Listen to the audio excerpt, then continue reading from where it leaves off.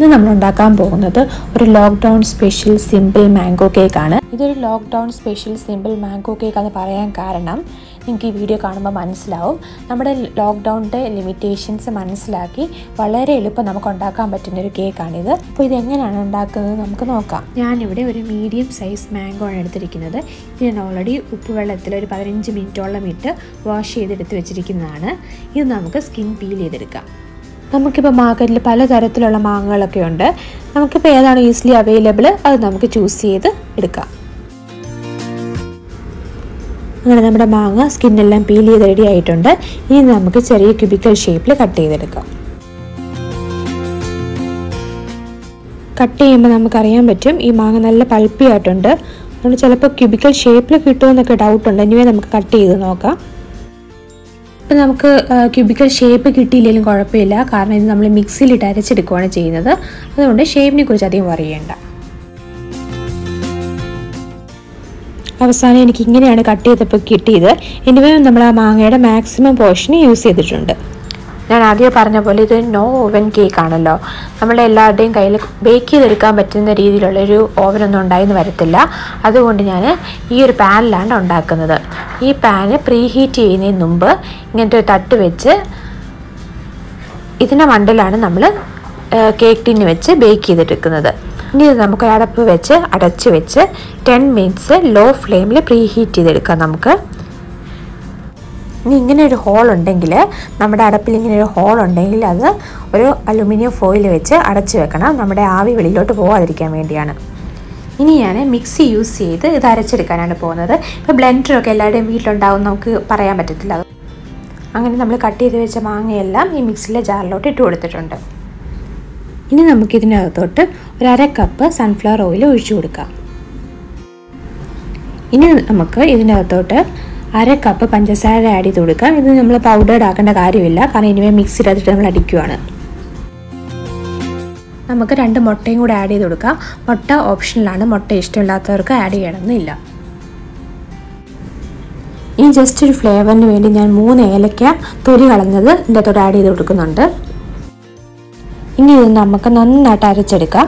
Specially നമ്മൾ ശ്രദ്ധിക്കേണ്ടത് ഇത് നല്ല ഹൈ സ്പീഡിലിട്ട് ഒരു മിനിമം 3-4 മിനിറ്റ്സ് നന്നായിട്ട് അടിച്ചെടുക്കണം. എന്നാലേ നമുക്ക് ആ എഗ്ഗിൻ്റെ സ്മെല്ല്, മുട്ടയുടെ സ്മെല്ലിൻ്റെ അകത്ത് നിന്ന് നമുക്ക് മാറി കിട്ടത്തുള്ളൂ.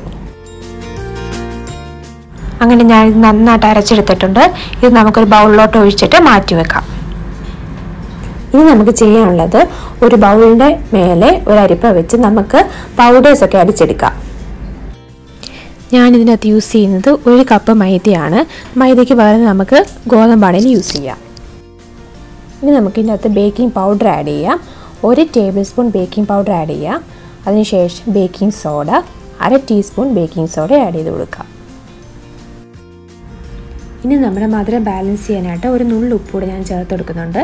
ഇതെല്ലാം കൂടി നന്നായിട്ട് നമുക്ക് അരിച്ചെടുക്കാം. ഞാനിവിടെ ഒരു തവണ അരിച്ചെടുക്കുന്നുള്ളൂ. 2-3 പ്രാവശ്യം നമുക്ക് അരിച്ചെടുക്കാം. നമ്മൾ അങ്ങനെ അരിച്ചെടുക്കുമ്പോൾ കുറച്ചുകൂടെ സോഫ്റ്റ് ആയിരിക്കും. അങ്ങനെ ഞാൻ ഇതെല്ലാം കൂടി അരിച്ചെടുത്ത് മാറ്റി വെച്ചിട്ടുണ്ട്. ജസ്റ്റ് സ്പൂൺ വെച്ച് നമുക്ക് ജസ്റ്റ് ഒന്ന് മിക്സ് ചെയ്തെടുക്കാം. ഇനി നമ്മൾ ആദ്യം എടുത്ത് വെച്ചിരിക്കുന്ന മാംഗോ പൾപ്പിലോട്ട് നമ്മൾ അരിച്ചു വെച്ചിരിക്കുന്ന പൗഡർ കുറച്ച് വെച്ച് ആഡ് ചെയ്ത് കൊടുക്കാം. ഒറ്റയടിക്കും എല്ലാം കൂടെ ആഡ് ചെയ്യില്ല, കുറച്ച് വെച്ച് ആഡ് ചെയ്ത് ഇളക്കി കൊടുക്കാം. അങ്ങനെ ഞാൻ ഫസ്റ്റ് സെറ്റ് ഇട്ട് കൊടുത്തിട്ടുണ്ട്. അത് നമുക്കൊരു വിസ്കോ സ്പൂണോ ഉപയോഗിച്ചോ നമുക്ക് ഇളക്കിയെടുക്കാം. നന്നായി ഇളക്കി വന്നതിന് ശേഷം ബാക്കിയുള്ള പൗഡറൂടെ നമുക്ക് ആഡ് ചെയ്ത് കൊടുക്കാം. അങ്ങനെ നമ്മുടെ കേക്കിന് വേണ്ടിയുള്ള ബാറ്റർ റെഡി ആയിട്ടുണ്ട്. ഇപ്പം നമ്മുടെ കൺസിസ്റ്റൻസി നോക്കിയാൽ അറിയാം, അധികം ലൂസും അല്ല എന്നാൽ ഒത്തിരി ടൈറ്റും അല്ലാത്തൊരു ബാറ്ററാണ് നമുക്ക് കിട്ടിയിരിക്കുന്നത്. ഇപ്പം നമുക്ക് ടേസ്റ്റ് ചെയ്ത് നോക്കാം ഉപ്പും മധുരമൊക്കെ കറക്റ്റ് ആണോ എന്ന്. ഇനി കുഴപ്പമില്ലാതെ കിട്ടിയിട്ടുണ്ട്. ഞാൻ ആദ്യമേ പറഞ്ഞ പോലെ ഇതൊരു ലോക്ക്ഡൗൺ സ്പെഷ്യൽ കേക്കാണ്. അപ്പോൾ ചിലപ്പോൾ നമ്മുടെ എല്ലാവരുടെയും വീട്ടിൽ കേക്ക് ടിൻ ഉണ്ടായിന്ന് വരത്തില്ല. ഇപ്പോൾ കേക്ക് ടിൻ മേടിക്കാമെന്ന് വെച്ചാൽ നമ്മളിപ്പോൾ ലോക്ക്ഡൗൺ ആണ്, പിന്നെ ഷോപ്സ് ഒന്നും അവൈലബിൾ അല്ല. അതുകൊണ്ട് ഞാൻ കേക്ക് ടിന്നായിട്ട് യൂസ് ചെയ്യുന്നത് ഒരു പഴയ സോസ് പാനാണ്. ഇതിൻ്റെ പിടി പോയിരുന്നിട്ട് ഞാൻ യൂസ് ചെയ്യാതിരിക്കുമായിരുന്നു. അതാണ് ഞാനിപ്പോൾ കേക്ക് ടിന്നായിട്ട് യൂസ് ചെയ്യുന്നത്. അങ്ങനെ ഈ സോസ് പാൻ നമുക്ക് കുറച്ച് ഓയിൽ ഒഴിച്ച് എല്ലാ സൈഡിലും തടവി കൊടുക്കാം. എന്നാലേ നമുക്ക് കേക്കൊക്കെ വേഗം വിട്ട് വരത്തുള്ളൂ, ഇത് ഒട്ടി പിടിക്കാതിരിക്കത്തുള്ളൂ. ഇനി നമുക്ക് റെഡിയാക്കി വെച്ചിരിക്കുന്ന ബാറ്ററി ഇതിൻ്റെ അകത്തോട്ട് ഒഴിച്ചു കൊടുക്കാം.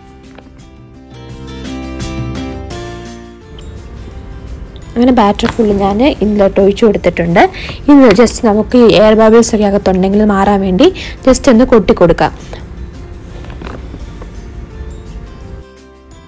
ഇനി ഇത് നമ്മൾ ഓൾറെഡി പ്രീ ഹീറ്റ് ചെയ്ത് വെച്ചിരിക്കുന്ന പാനിലോട്ട് നമുക്കിതങ്ങ് ഇറക്കി വെക്കാം. ഇനി ഇതൊരു അടപ്പ് വെച്ച് നമുക്ക് അടച്ചു വെക്കാം. ഇപ്പോൾ ഇത് ബേക്ക് ചെയ്തെടുക്കാൻ വേണ്ടി ഓൾമോസ്റ്റ് 45 മിനിറ്റ്സോളം വേണ്ടി വരും. ബട്ട് സ്റ്റിൽ നമുക്കൊരു 35 മിനിറ്റ്സ് ഒക്കെ ആകുമ്പോഴത്തേക്ക് നമുക്കൊന്ന് ഓപ്പൺ ചെയ്ത് നോക്കാം ബേക്ക് ആയോ എന്ന്. ഇത് ഞാൻ ബേക്ക് ചെയ്തെടുക്കുന്നത് ലോ ഫ്ലെയിമിലാണ്. നമ്മളൊരു കാര്യം പ്രത്യേകം ശ്രദ്ധിക്കേണ്ടത്, ഇത് ഇറക്കി വെക്കുമ്പോൾ നമ്മുടെ കൈയൊക്കെ നന്നായിട്ട് സൂക്ഷിക്കണം. സൈഡിലൊക്കെ തട്ടി നല്ല പൊള്ളലായിരിക്കും. അങ്ങനെ ചെറുതായിട്ട് എൻ്റെ കൈയും പൊള്ളിയിട്ടുണ്ട്. നമ്മൾ ട്രാൻസ്പെറൻറ്റ് അടപ്പ് വെച്ച് അടച്ചുകൊണ്ട് നമുക്ക് കാണാൻ പറ്റുന്നത് പൊങ്ങി വരുന്നത്. ഇപ്പം നമ്മൾ വെച്ചിട്ട് ഓൾമോസ്റ്റ് 40 മിനിറ്റ്സ് ആയിട്ടുണ്ട്. നമുക്ക് തുറന്ന് നോക്കാം ഇത് ബേക്കായോ എന്ന്.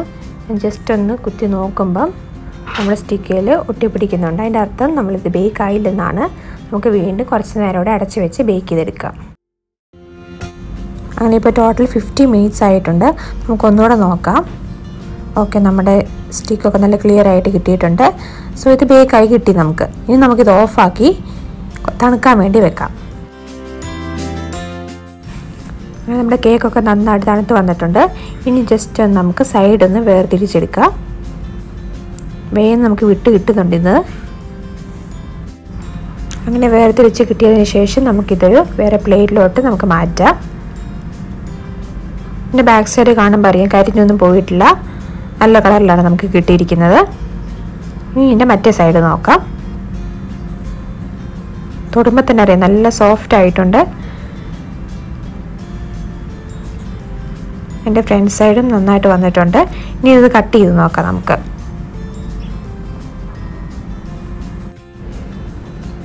നല്ല സോഫ്റ്റ് ആയിട്ട് കിട്ടിയിട്ടുണ്ട്.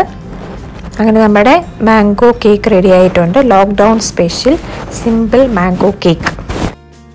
അങ്ങനെ നമ്മുടെ കേക്ക് ടേസ്റ്റ് ചെയ്ത് നോക്കാം. കേക്ക് ടേസ്റ്റ് ചെയ്യാനായിട്ട് ഒരാൾ റെഡി ആയിട്ട് ഇരിപ്പുണ്ട്. എങ്ങനെയുണ്ടെന്ന് നമുക്ക് നോക്കാം.